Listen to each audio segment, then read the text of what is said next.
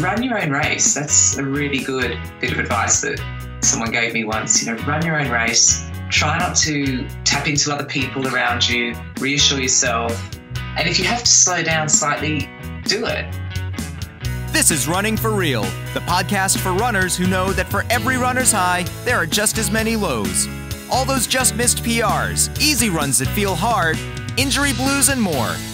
Each week, we'll talk to running, health, and wellness experts about their highs, lows, and best advice to build our confidence.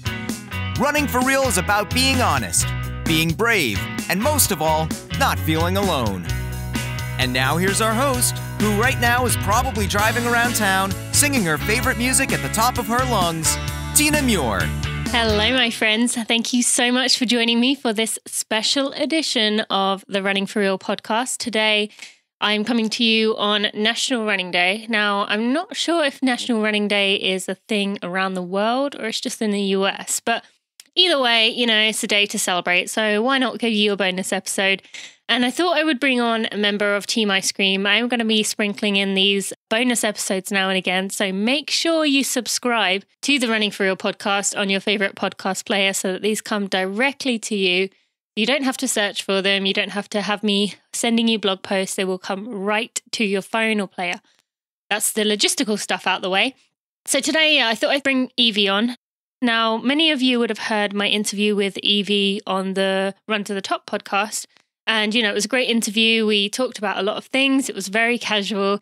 And actually, funny enough, this one was a bit more of a serious, maybe not so much serious, but just kind of more of a getting helpful information for you. And just kind of, I think you're going to get a lot out of this. And it actually didn't go in the direction I expected it to. So we kind of talk about the winning mindset. We go through a race and all the kind of various mental breakdowns we tend to have and how to overcome them. We talk about why to share or not share if you are going through struggles. And of course, we cover No Watch Me. For those of you who know what that means, you will be chuckling a little to yourself. If you do not, and you do have Facebook, I would encourage you to join the Facebook community. I will put a link in the show notes, which you will hear about in the episode. But that is enough from me. Let's go talk to Evie. Evie, my dear friend, I am so excited to welcome you to this special edition of the Running for Real podcast. How are you, my friend? Thank you. Thank you very much for having me, Tina, on your fantastic show. I am really well today. How could I not be? It's Friday. The weather in the UK is phenomenally beautiful. It's hot. And I mean, really hot. It's mid-20s, which for us is, at this time of year, is really hot. So everyone's happy. The weekend's coming and I've had a good week. And I'm really looking forward to having a chat with you. I'm hoping that you are enjoying the summer because this is probably it, right? You got these few days and then it will be raining and cold the rest of the year. No, I know. If you look at last Saturday, it was, I swam in the river and it was, 11 degrees, in the water, and outside probably wasn't much warmer than that. And 5 days later, and it is literally 28 degrees, I think, today. It's crazy. So I am enjoying it, making the most of it. Doesn't make it easy to stay inside and work, though. No, I have to say. Surprised. Although it's funny, people often say to me what is England like? What is Great Britain like? And I'll say, there's a lot of similar things. I said people are a lot more pessimistic and kind of a bit down a lot of the time. And I honestly think it's because the weather is so grey and just dreary that it makes people feel that way. But I know that whenever the weather is like it is right now, everyone is hi, and it's just everyone's really just happy. So I can only imagine what it's like right now. Oh, you're right. There's a complete contrast. That is the other thing. You see the culture that people just flip from, getting, being quite within themselves and, going from A to B, head down, not really talking, and then the sun comes out and everyone is just in holiday mode, T-shirts on, let's go out. Yeah, exactly. So it's great. So for those of you who didn't listen to the Run to the Top interview or who don't know of you, I would encourage people to go back and listen to that episode, but maybe you can tell the story of how we know each other, if you can remember, and then we can go from there. How we know each other? Well, we met through. How did we meet? It's been a few years. Was it through runners? Was it through the running magazine? Breaking my heart. Yeah, it was. I know. No, we met through Running Fitness at the time, which is now called Running Magazine. So I'm one of the editors of the magazine on a freelance basis. That's one of my hats. And I think I was doing a story on DNF or DNS, and you and another friend of yours, I think Sarah Slattery, yep. Yes, you guys, I contacted you and you were so helpful with comments. I mean, you gave me fantastic perspectives, really good comments about whether it's better to have a DNS or a DNF. So it did not finish or it did not start. And you wrote a long, really well thought out, in-depth I don't know if it's well thought out. It's usually just a ramble. You know that by now. It was a good ramble, and that was how we met, and we went from there. So we actually met here when you came over, but I've been your sports psychologist for 2 years, maybe. So 2 years. Yeah. So shared your journey of 2015-16 when you had a real roller coaster and you achieved lots of your goals. So that was a really exciting time for me to be able to share that journey with you. So thank you. And yeah, we've become friends. Yep. You've paid your dues with that, though, with the amount of times you've had to talk me off the ledge with when I've been going a bit, Amy, I don't know what to do. I'm so stressed. But one thing I want to ask you is, I'm sure people are curious as you mentioned it, what did you find about DNS versus DNF? I think the ultimate finding is that it's different for everybody. And what I found was that half of the people I talked to made a good point about if you've got an injury and you listen to your body so intuitively, you feel that, this isn't really going to be wise to go into a race. You make the decision not to start. But it does depend on your goals, and it depends on the type of race. It depends on where you are with your training. And also, talking to some people, some actually said that they prefer to make the decision to go into the race, so start, but they've thought through the fact rather that they will be okay if they have to stop. And that was another key point. Think that through in your mind before you do start, if you decide to start the race. So be okay with the what if. What if I do have to stop? What if the injury gets worse? Go through those scenarios and think of the answer to those. And if you're comfortable with that, go ahead and follow through. So start the race. And what about if someone, so is the only situation really when you should drop out because of an injury, or are there any other, should you drop out if there's something mentally going on? I mean, obviously if you're sick maybe, or ill, that's something wrong, but are there any other situations where people should drop out? Well, I think, do that whole health check. So go through the physical, because actually a lot of the mental fatigue and the mental anxiety and stress in a race can often be linked to something physiologically that is out of balance. And a couple of coaches made that point to me when I was writing that article. So do a body check. Have I had enough fuel? Have I had enough hydration? Is my pace off? Am I going too fast? Are my shoes comfortable? Do all of that first. And often people find that actually I do need to have some fuel, or I do need to just slow down a moment. I do need to have a drink. And then they do that, and that then has a sort of knock-on effect for that mental stress that they're feeling. So that's really important to remember. Okay. But should they, no, I think, obviously injury will determine that for you. But then you do have, some people can run through pain or have a much, the pain tolerance is a scale, isn't it? And everybody's on that. And again, it depends on experience. Some people are experienced running with niggles. We all have niggles of sorts, and again, they vary on that scale of intensity. Should you run with a niggle? Is it a 2 out of 10? Is it a 3 out of 10? Have you seen your physician? What do they think? What does your coach think? And sometimes you can while you're sort of managing that injury, but sometimes you can't. And if it's a really intense pain, then obviously I think you need to sort of stop and get that checked out properly. But yeah, I think mentally in a race, if you're really, really overwhelmed and it's not going as planned and you're starting to become very, very stressed, the first thing I'll do is breathe, because often people forget to do that when they're worried. They stop breathing, and that makes your body worse. You tense up. Take a breath.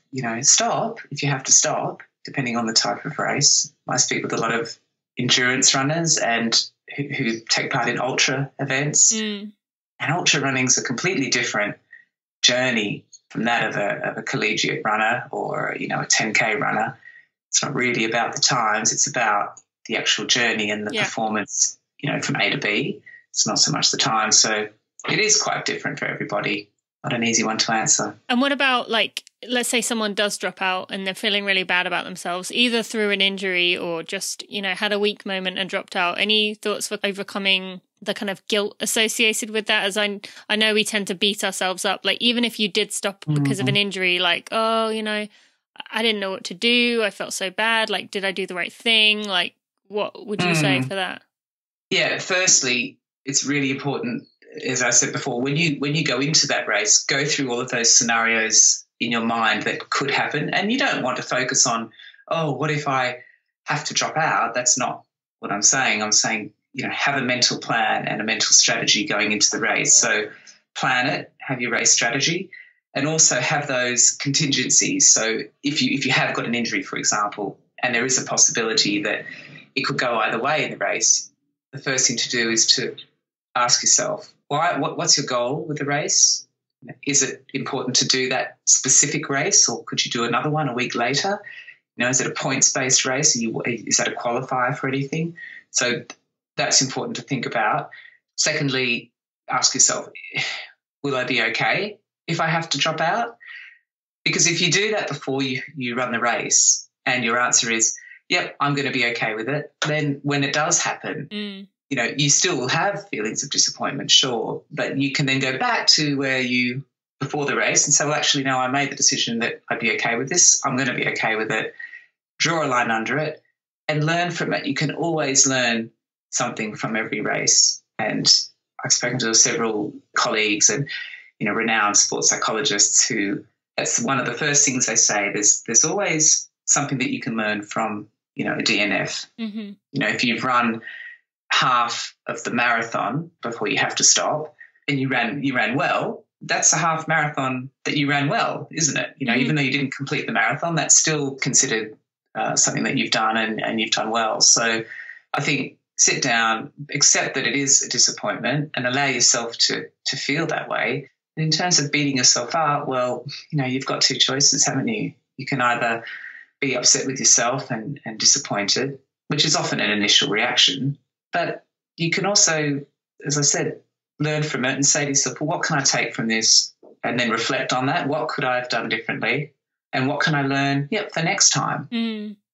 Okay. Nope, that's helpful. Because I think that's something that isn't often discussed. And if you do feel that way, even if you do have to DNS, DNF, if you drop out for any other reason. So I'm glad we kind of talked about that. And one thing I wanted to ask you that I just realized I didn't do, and I seem to be in a habit of forgetting to do this, but I usually ask my guests for a fun fact or a hidden talent. So do you have anything that you can share that maybe Grant, your husband, knows, but you haven't ever put it out there publicly that would be fun for people to learn about?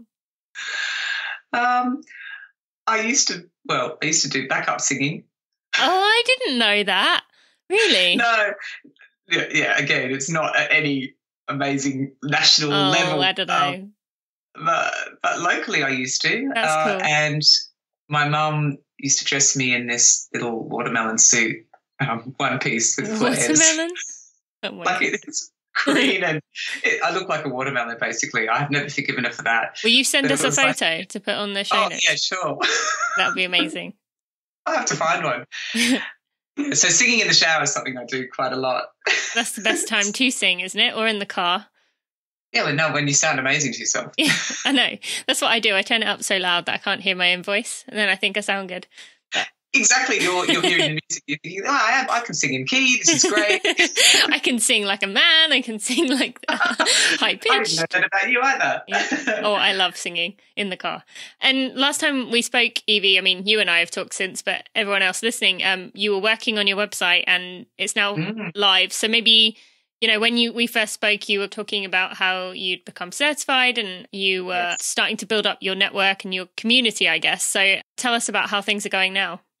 Well, it's really good. So I'm a sport and exercise psychologist, for those of you who haven't listened to the first interview with Tina yet.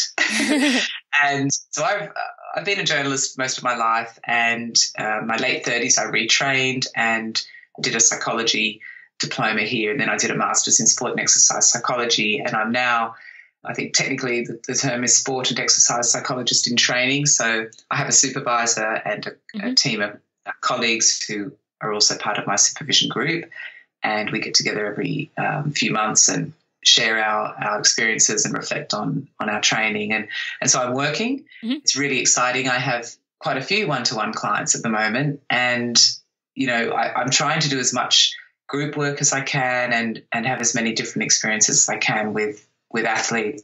Everyday exercises, so people who, you know, want to make healthy lifestyle changes and they need some help with behavior change and creating new healthy habits, right through to athletes and helping them with aspects of their performance, you know, mental strategies for nerves and, you know, for confidence and various aspects of their sport. So I love my job because the thing I really love about what I do is, and I don't really know if I do a lot, but what I love is that I'll help you realize that you've got all the answers and the tools for yourself. So I help support you discover those and teach you some techniques, but, you know, ultimately you do it for yourself. So for me, that's really powerful, and, you know, I can see the benefits when we've worked together and, you know, things are going well for you and for anyone else I work with. It's so wonderful to be a part of that, you know. It's great. And you go so far above and beyond to like really help and do the best you can. And it's just wonderful. And anyone listening, if you are looking for someone to work with, I cannot recommend Evie enough. I mean, I'm sure everyone knows by now how much I preach about how you were the one that, you know, really initiated the change of when I took all those big leaps last year. So, or the year before that. So everyone knows that. But one thing I wanted you to talk about, Evie, so a few months ago, you had me fill out a thing called a winning mindset. And it was a really cool, like, I don't know, just concept, I guess, to think about. And I kind of enjoyed doing that. And it was something unique that I'd never seen. But I thought that's something that people can do pretty easily to kind of get them in tune with, you know, where their mind is at. So maybe you could explain that for everyone, because I think they'll love it. Yeah, that was that the winning wheel, that winning feeling? Was that the one? Yeah, that was it. Yeah. So you had like all the branches coming off the side. Yeah. So there's, you know, a lot of background behind it, and I can go into that.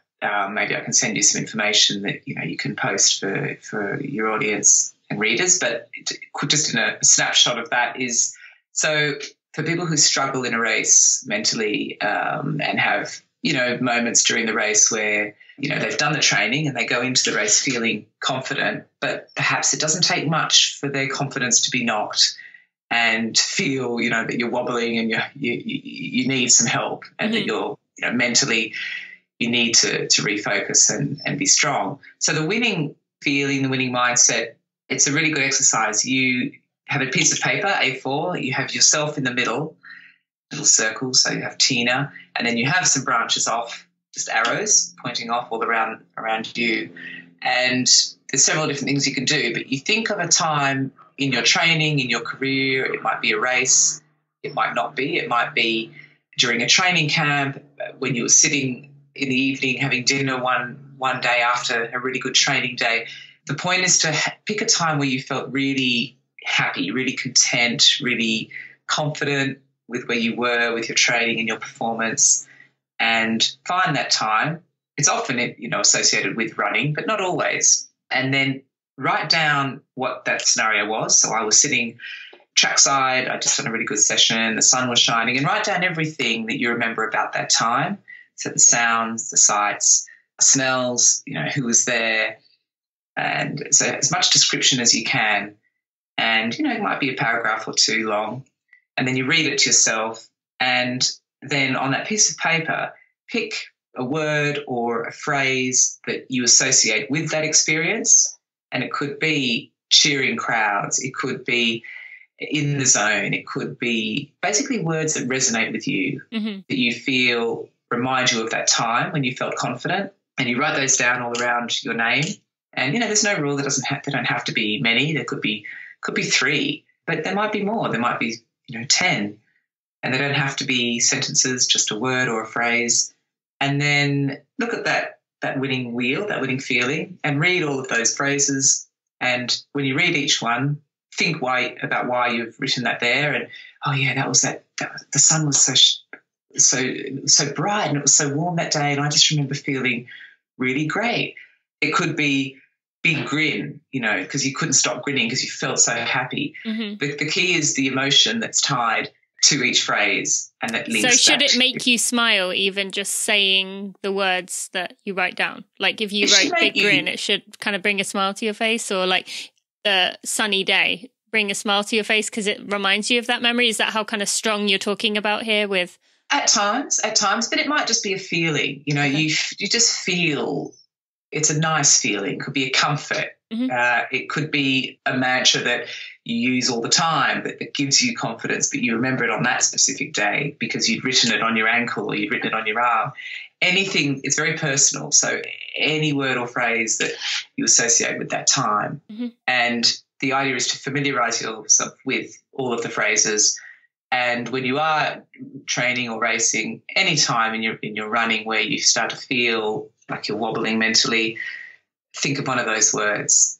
And the more you practice doing it, the more you'll be able to link that emotion from that time where you felt confident back to that moment. And that's the aim of that, to sort of help you replicate that winning feeling, that wonderful content feeling, and that confident feeling that you had back at that time, in that moment when you need it. Mm-hmm. Does that make sense? Yeah, no, definitely. And then would you say that it would be good for people to maybe write those words on their arm as like mantras to say, or is that kind of make it like it's not as effective when you need it?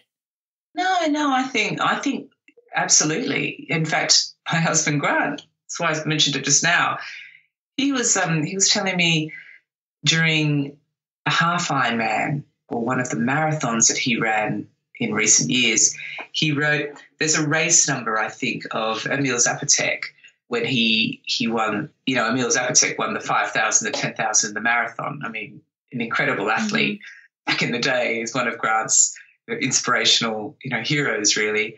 And he had a race number, which was quite well known. And Grant used to write that race number on his own ankle. Mm. And I said to him, oh, that's a great idea. And he said, well, I did. I used to write the race number, but I didn't always see it. But the fact that I'd actually written it on my ankle, I knew it was there, and that gave me comfort. So that was interesting. So you don't always have to see it, but the fact that you've gone through that process of writing it down, you've linked that to a winning feeling. It makes you feel good. It could be a pre-race routine or ritual that you do. But the point is, it makes you feel good, gives you confidence. So, it works for you.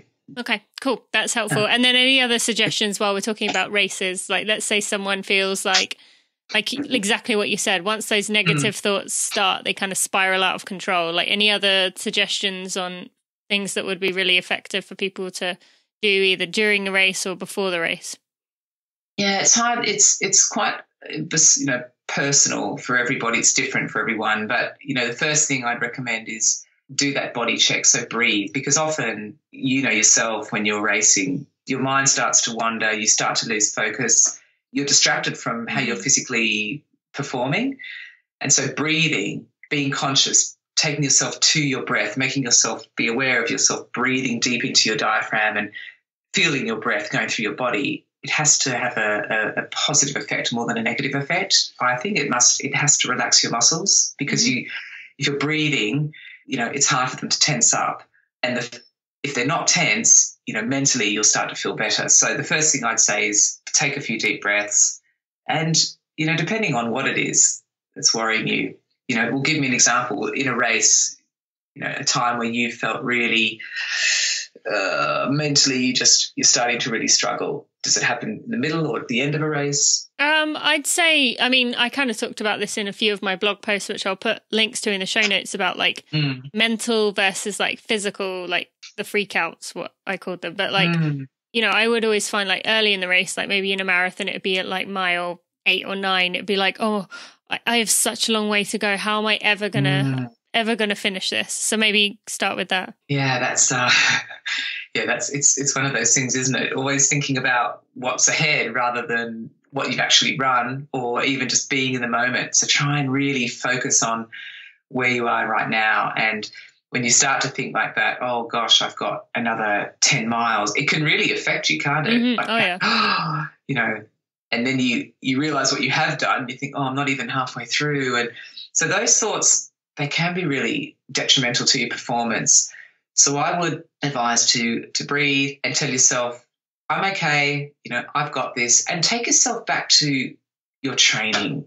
I've always said that to you. The facts are there. The reality is that you've done the training and it's brought you all the way through that journey to the start of that race, and you're fit, you're ready, you're doing it. Mm-hmm. So I would think of that, because that can give you confidence. I've done the training. I've done my homework. I can do this. I can get through this. Reassure yourself. Okay. Because no one else will. If you can't reassure yourself, no one else can. No, that's helpful. You've got to believe in yourself. And then also, if it's a big event, you've got the crowds. But some people do find that distracting. How do you find that? Do you find if you're having a bit of mental stress, that the crowds are more of a distraction, or they're actually more of a comfort? Because I've had people that have said both. I mean, the two situations I can think about crowds are London, and in both situations it helped. But I kind of, if it was early in the race, I would say to myself that I was taking their energy and I was going to put it in my pocket and save it for later. And so I would kind of use that, like say I was going to use their energy, or I would imagine, I've mentioned this many times before, like in my last marathon, I would imagine that the people in the crowds were, you guys listening, like people who support me and want me to do well. And I'd kind of imagine it was like my community, my tribe, like around me. And they were the ones cheering. And so every time anyone was like, go on, I was like, oh, they're cheering for me. And they are. And that's one thing I think we often forget as runners, is that if these people are clapping their hands or they're cheering, they are cheering for you. Like Absolutely. They might not know your name, but they are cheering for you. They are taking their energy and putting it into clapping or whatever. So yeah, I think that definitely is a good one to think about. It's a really good tip. And that's the other thing, you can also, runners out there, you can put your name on your T-shirt. And I've found that to be really effective, because people will call out your name. Looking strong, Evie, fantastic, great running. That's been shouted out. And that really gives me a confidence boost. Yep. It really does. It's almost like that fuel-injected energy that you need. So then I want to kind of move on. So let's keep going with a race. So we said maybe a third of the way through the race, you have your first like, oh God, I've got a long way. So then what about like just after halfway, we usually have a bit of a panic thinking I'm already tired and I'm only halfway. What should someone do then? So I would, again, congratulate yourself that you've done this, you've gone this far. This is great. I've done this. I've done, 16 miles, or what is it, 13 of a marathon, a half marathon.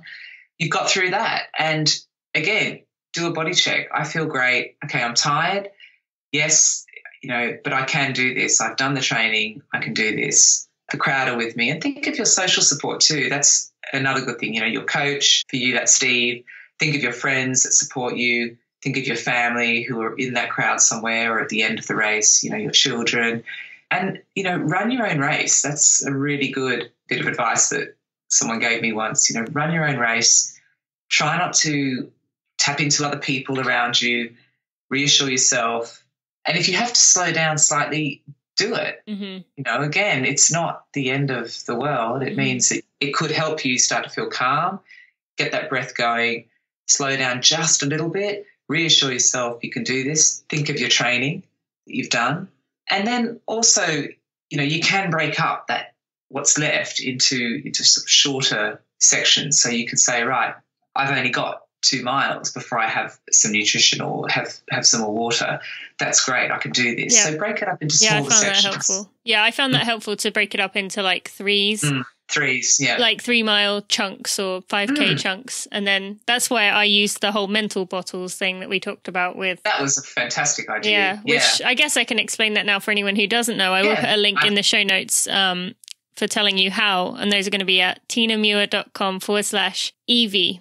And then we'll do Evie 1, 2, 3, 4, 5, however many of these we do. So tinamuir.com/Evie. So yeah, I did what I did for California International, which Evie kind of gave me the seed that helped me use it, but actually it was helpful. Was I picked every 5K I would dedicate to someone else or a group of people. So the first 3 miles of the race I dedicated to what I called my fans, which is you guys listening, all the people that have wished me good luck, or people that you know, or whoever it may be. And then I think the next 3 miles I did to my friends, like at home, and people that have known me, who know me outside of running. And then I did my family, and then I did, I'm trying to think who else I did. I don't know. I went through. Evie was one, Drew was one, Steve was obviously one, and myself was the last one. And I found that really helped because it just maintained my mental focus for 3 miles to keep saying like the easiest one for me to remember is Drew's one. I kept saying, Drew made me strong. Drew made me strong, because Drew is my strength training coach. So it was like easy for me to keep repeating, Drew made me strong for 3 miles, but it wasn't a whole race. So it didn't get old. So like the first one, it was, and each one had like a word that I could use or a phrase that I could use. Like your one was brave, I think. Yeah, brave. So I kept saying, be brave, be brave, be brave over and over again. And so I found that really helpful, like you said, kind of breaking it up and then saying, okay, well, I've got, 2 miles left of be brave, and then I get to do another one kind of thing. So I called that mental bottles, and I found that really helped. And it's kind of like what you were saying about breaking it up. And I think that's really helpful. Yeah. A lot of athletes do that. They break out that from halfway, particularly, whether it be checkpoint to checkpoint or as you did, the 3 miles. Some people it's 2 miles, whatever works for you. But, making those shorter goals, as soon as you get to that 3 mile point, you feel confident because you've achieved it. And you've also run 3 miles without really thinking about it. And it stops you thinking about, I've got this much left of the race, which can draw your energy away from you, drain you almost. So it's definitely a good strategy. Okay. That's good. Yeah. Well, if anyone wants to try that and does try that, let me know. Okay, so next bit, let's say when you physically start to kind of unravel. So let's say like 3/4 of the way through, your body is like shutting down. You can say to yourself, I've only got to get 2 miles. But then you think, well, I can't even make it 2 miles. I can't even make it to the next. All I can focus on is to getting to the next like light post on the side of the road or something. So what about when you physically start to break down, really struggling? Really struggling again, breathing, because breathing can relax you. And I would focus on one part of this is mental, but also physical. So start to focus on your body in separate parts. So think about your head and feel that. Try and relax your head and your neck and smile. Try and relax your jaw. Think of your shoulders and, these are really tense, but I can just relax them a little bit more. Go back to when you've trained and you had really good form in your training, and try and replicate that. With your legs, take your mind down to your core. Are you upright? Are you using your core? Is your footfall the best it can be? If you have to slow down a little bit in order to regain your form, then, you do that. And, your hands. And often I find this, I don't know whether you do this, a marathon's a long way. And if you're in the same position for a long time, you can get quite tense and almost get cramps. And often people complain of sort of nervy, numb shoulders and sort of high upper arms. So loosen them, I'm standing up now, but relax them, sort of shake your arms out and then get them back into that running position, and then breathe and tell yourself, I'm okay, I can do this. In training, it gets hard, and I'm always feeling good at the end of this training, and I know that, I'm strong. Again, draw on the people around you who have helped you get to that point. So for you, it was Drew, your strength coach. Think of all of that conditioning work that you did, all of the good nutrition that you've followed, and even down to the cross training you've done. All of that has combined to help you get to that point in that race. Okay. So go through your body, and even your feet. Try and feel your feet relax a little bit. It is really hard, and it is quite intense. The end of a marathon, and often you're trying to give yourself that burst and go a little bit quicker. It is quite intense. But, if you're reassuring yourself, I think is the key, and going really into yourself and focusing, and that mantra that you've got, for you, it's be brave, be brave. Another one of yours was endure, I think, endure or maintain. Yeah. So something that's rhythmic, something that you can follow with your footfall. So there's a tempo to it. Oh, okay. That can often be really helpful as well. So mantras. Yep. No, that's great.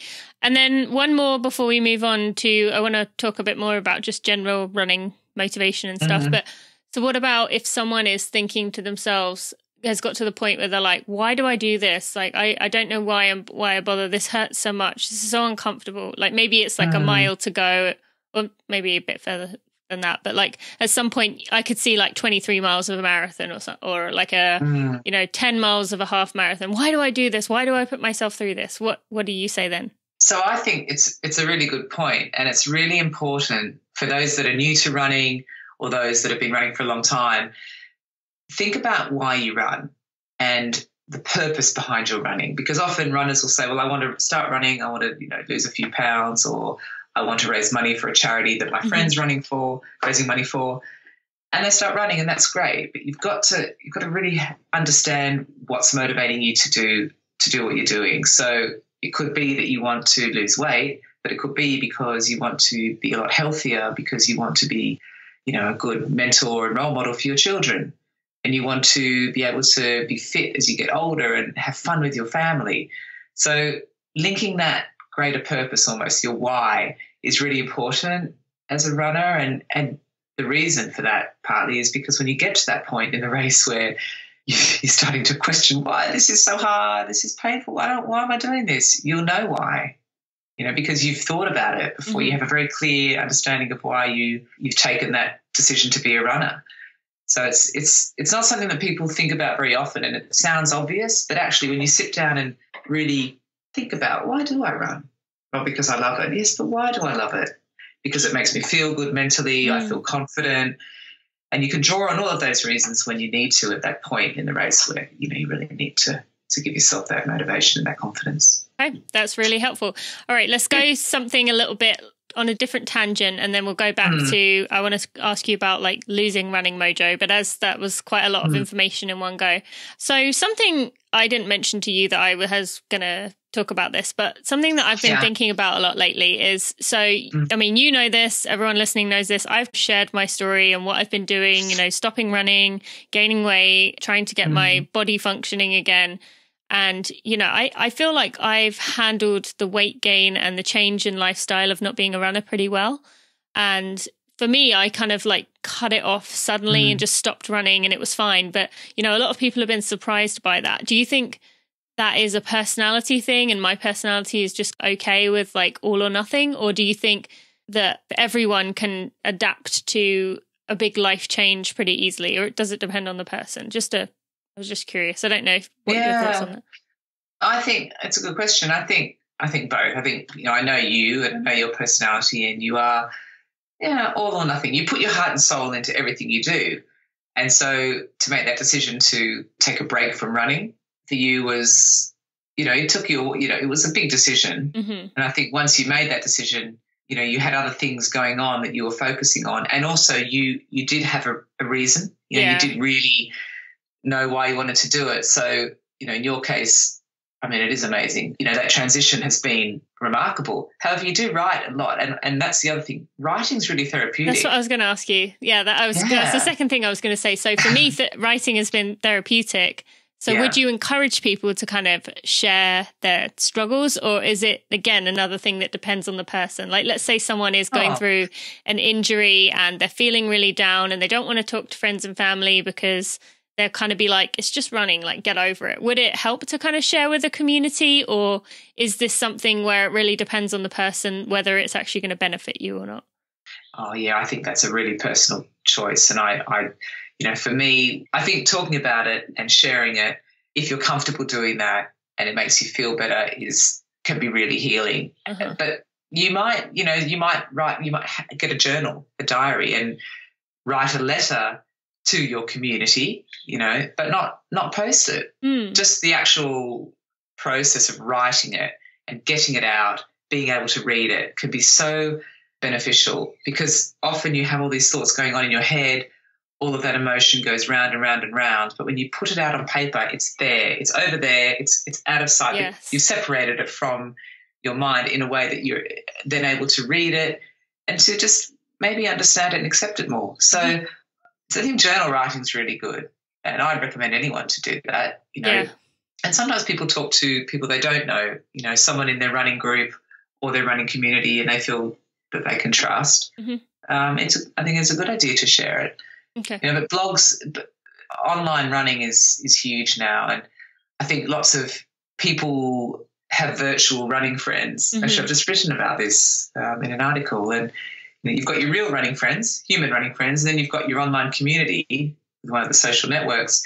But they can often be just as important to people as their real friends, you know? And that's what I've been enjoying with the Running for Real community, which I know you're in, and all the superstars I have in there. And anyone listening is welcome to join if you are interested, and I'll put a link in the show notes. But yeah, I definitely agree with everything. Your running family. Yeah, exactly. I could see your whole face just lit up when you said your running community, because it is your family. Mm-hmm. You know, you love them, and they mean a lot to you, and you trust people. And also, the more you share about yourself, the more people get to know you and know your personality, and that builds a relationship. So it's good. No, that's good.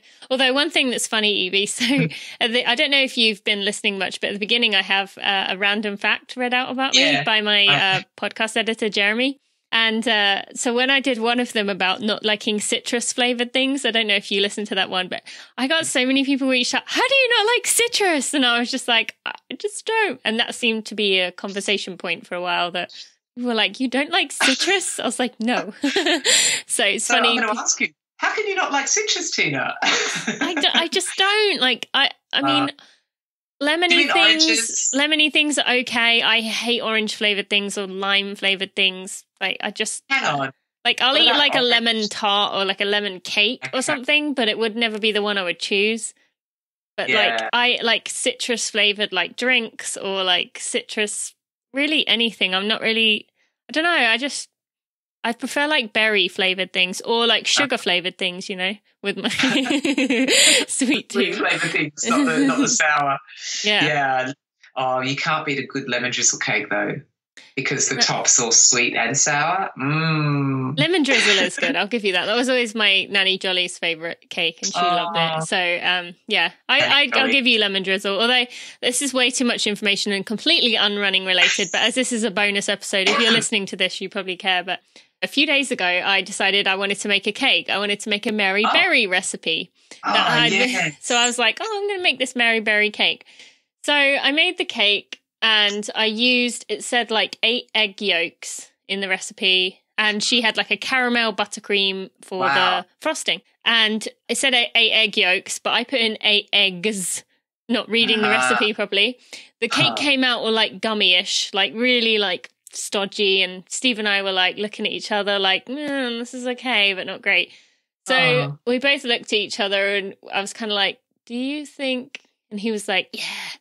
So we literally scraped all the like frosting, the icing off the cake into a tub. And then the next day I made the cake again, and we threw away the old one. But and you used the same frosting. Well, I did, but then because he put like Steve had like drawn stars and like covered it in writing icing, I think that made the frosting a little bit thinner.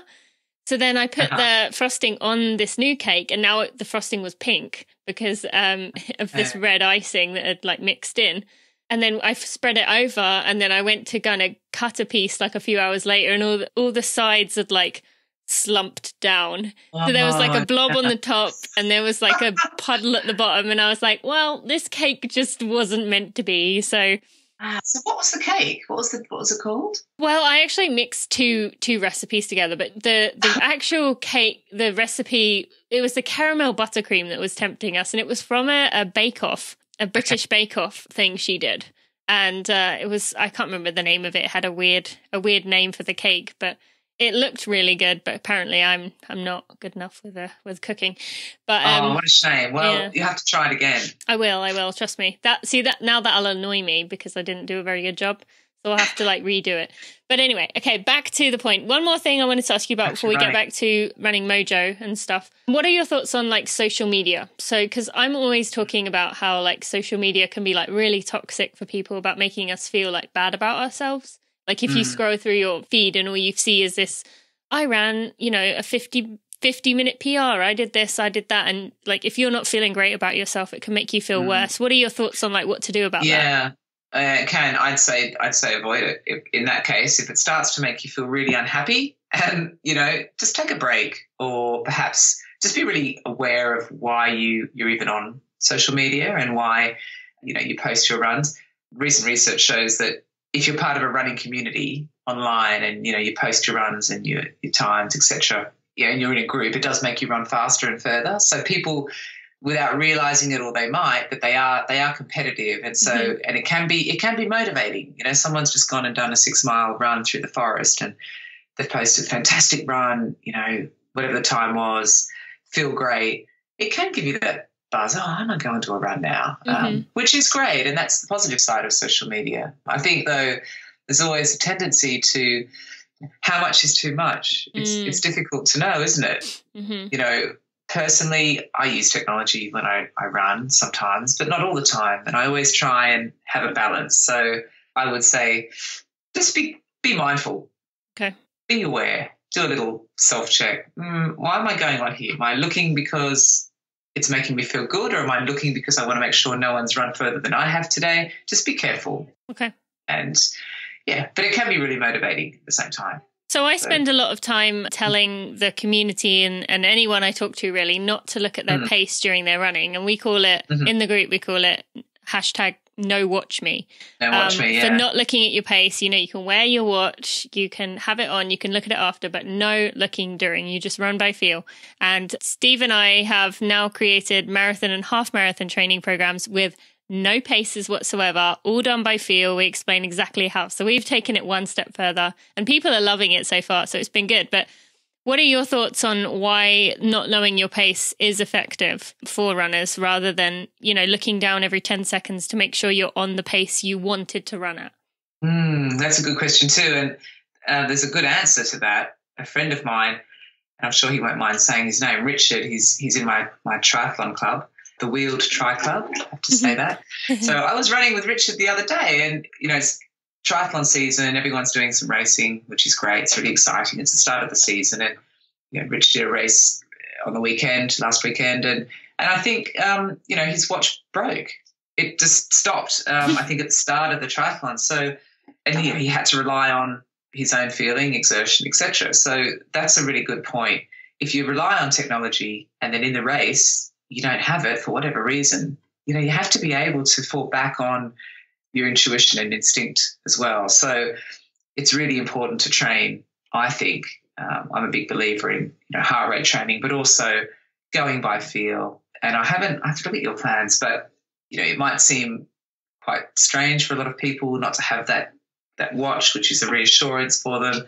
But you can say, well, I'm going to go and run for half an hour, without saying I'm going to go and run 3 miles. You can go by time instead and just start jogging and work through your paces, and you will get familiar with where you're at. Do you find that with your absolutely. Your pace? And actually, most people who have tried it, within one run, they're like, okay, I'm bought in, because they realize, if you run slower, then it's because your body needed to run slower. And so often people will run faster than they thought they would. And if they'd known they were going that fast, they probably would have slowed down. And so they actually ran faster. So I just feel like mentally it's, of course you're wondering, am I running faster or slower? But like you said, it teaches you to listen to your intuition. Absolutely, I just wondered if there was a mental part of this, that is there anything that you would say that means that you get a mental break from not obsessing about it and thinking about it? There's, no pressure, because often you'll be at odds with the time. Your body might be tired. You may not have had as much sleep that week, and you're out there running, and you want to be running 7.5 minute miles, and it feels tough. And first of all, you're looking at your watch. You're not focusing on your running. Again, you're probably not breathing as efficiently as you can be. Your form probably isn't as efficient as it could be, because you're distracted by that number. And then often you get frustrated because you think, oh, well, this is really hard, and I'm not going as fast as I should be. You start shooting, and that's, again, negative on your, can be quite detrimental to your performance. So I think mentally you take away the watch, at least for, part of your runs. And, with your plans, I think it's a great idea not to have a watch. I ran a marathon, to New York Marathon, and I didn't even have a watch. I was a very, green when it came to technology and, all sorts of specific sessions. And I just mapped out a mile on a road and knew that was the mile, and I'd run backwards and forwards. That's the other thing. Going the other way is often good. And I became a good pacer because I got used to my ability and used to my exertion and used to my pace. So definitely, I'm glad your plans are out there. I think that would be fantastic. No, I'm enjoying seeing how people are changing things and enjoying it. That's great. Yeah. Okay, for one more question I wanted to kind of area I thought we could talk about is for people who kind of are struggling with motivation. They're in the middle of training and they're at that like tired point where they kind of lost their like mojo, and they're kind of like, oh, I don't really want to do this, like having a hard time staying motivated, just kind of falling off their training plan. What would you say to that? What can they do to kind of get it back? I would, so again, do a check and think about what's going on in your life, because sometimes there is stuff going on outside of your running that can impact your motivation. You might have some stuff going on with your family or work. There could be some stresses at work. So mentally, you're taking more energy, putting more energy into other areas, and you're finding that your running is quite hard. I would, again, think about cross-training as well. So I know you believe in that. And, okay, your running's not going well, just go for a swim. Take a break for a couple of days. If you've got a coach, talk to your coach about it. Draw on your social support. So the people around you, your family or your running community, your friends, talk about it, and maybe speak to someone who inspires you. Even read a book that's inspirational, or watch an inspirational video. That's always a really good thing for me, I think, when I'm suffering with low motivation. But often it could be that actually think about your training plan. Am I doing too much? Where are my rest days? It could be something practical that you need to alter, and it could be something going on outside of your running. So the point is, take the pressure off yourself and give yourself that time to work it out. And you can always work it out. You can always tweak things to either make more time in your routine, in your week. Maybe if you're suffering, and, again, think about understanding why you're doing it, knowing what are you training for, what are your goals? Is your goal something you really want? Do you need to look at changing your goals? All of those things, which can be done. It's not, people sort of have this fear of perhaps, oh no, I've got this race and I want to do it. But do you? Have a think about it. Be flexible. Very interesting and great advice there. Thank you. All right. So if someone wants to work with you, maybe tell us about what you offer, where they can find out more information. Obviously, I'll put links in the show notes, but just kind of give us an overview. My website is the place to go. No, I'm really pleased with it. So my website is evieservenit.com. It's my name, and you can at least find out more about me there and the different things that I can offer in terms of my services. You can email me at sportpsych@evieservenit.com. So that's my psychology my email. And I think that's really it. And so you offer like one-on-one sports psychology, like consultants? Oh, yeah. So, I do one-to-one. I do quite a lot of Skype sessions with people, which is just amazing, being in the UK, being able to work with people all around the world. In Lexington, Kentucky. Hey, in Lexington, Kentucky, absolutely. Yeah, absolutely. I get to see the sun shining in your country. Yeah. So one-to-ones, that's usually the way that I work. I do group work as well, and I'm actually teamed up with a friend who's an osteopath, and we did a mindful running workshop. Yeah, that was really good fun. She's a Pilates teacher as well, so we combined some Pilates, some conditioning work, and some psychology work in a running workshop. So they're really good fun. They're really good fun. That's great. And club work, so going to clubs and speak to clubs about pre-race performance, routines, strategies, and mental training tools, that sort of thing. But one-to-one in person or on Skype or phone or WhatsApp. All right, WhatsApp. I don't know if you want to be going that far. You'll be getting hundreds of people getting your phone number. That's the point. But we are not quite finished yet, Evie. We have the Running for Real 4. So if you could tell me maybe a unique nutrition tip or something that you like to use.